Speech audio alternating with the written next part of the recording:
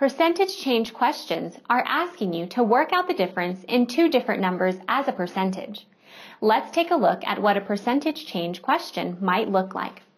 Yesterday, there were 160 sweets in a jar. Today, there are 116. What is the percentage change? To work this out, we break it down into 3 steps. Step 1.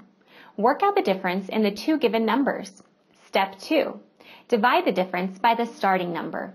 Step 3. Convert this into a percentage. If we apply this to our question, first, we calculate the difference between 160 and 116. This gives us 44. Next, we divide 44 by 160, which equals 0.275.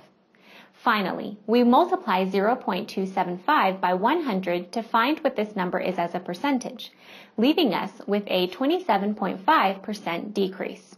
We know this is a percentage decrease because our starting number was 160 and our changed number was 116, which is a smaller number.